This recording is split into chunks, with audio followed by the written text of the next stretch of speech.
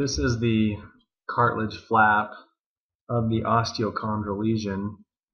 You can see that we have a mechanical shaver, and we use other instruments to manipulate the tissues and remove the cartilage flap.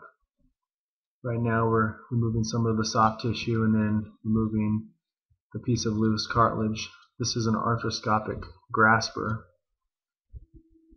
You can see the instruments are small and they allow us to manage the tissues appropriately. We have small instruments that allow us to remove any loose cartilage and appropriately debride the lesion.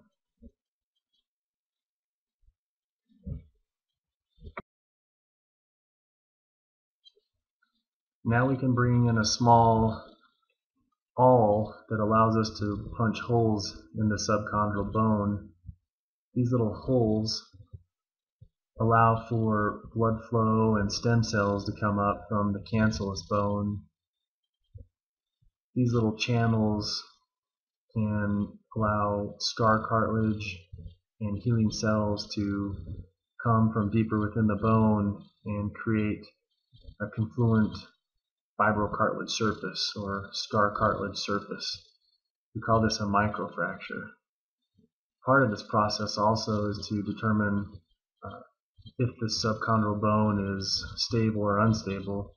Clearly, if it's unstable, we remove it. We basically keep excavating until we reach a stable surface and we've removed the entirety of the lesion.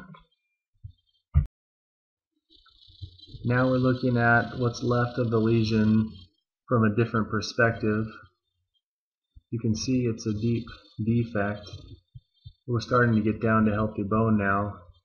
You can also see the importance of having multiple portals in the ankle, being able to work from the front and the back and from the inside and the outside of the ankle.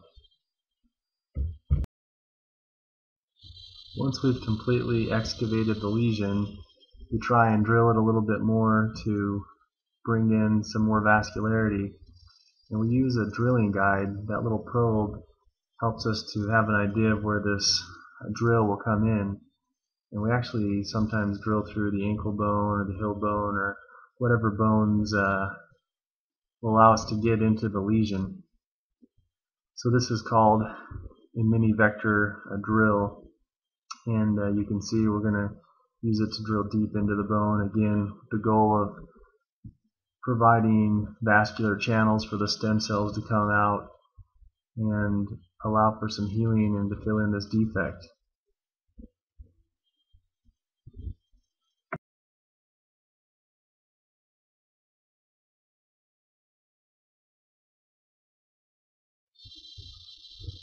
We do the drilling from different angles and vantage points, again trying to maximize the opportunity for healing.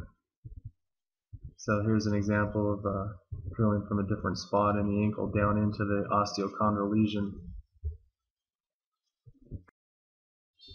In this particular case, we decided to add some platelet-rich plasma. So you can see we've evacuated the joint of fluid.